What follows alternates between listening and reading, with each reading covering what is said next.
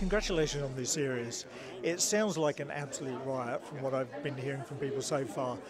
What was your experience on set, just in the kind of chaos of having a real set and a fake set all at the same time? Deeply confusing, especially before you get to know everyone's names that first week, because you don't know if you're talking to the DP or somebody playing the DP. And there were many confusing moments where I ended up on a set within a set instead of where I was trying to go. So yeah, the meta-ness of it all was wild.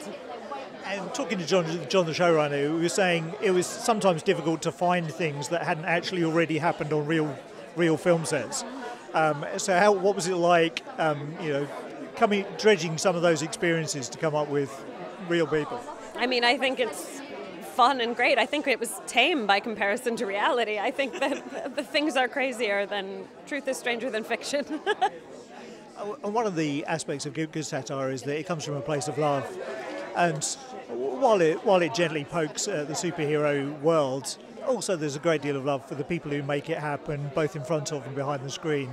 Is that how you saw it from your point of view? Absolutely. I mean, crews are our family. Like, you see the actors, and sometimes you hear from the director or the writer, but like the crews are the people you spend 17 hours a day with. So that is our family. So I hope we're ribbing the family rather than taking them down.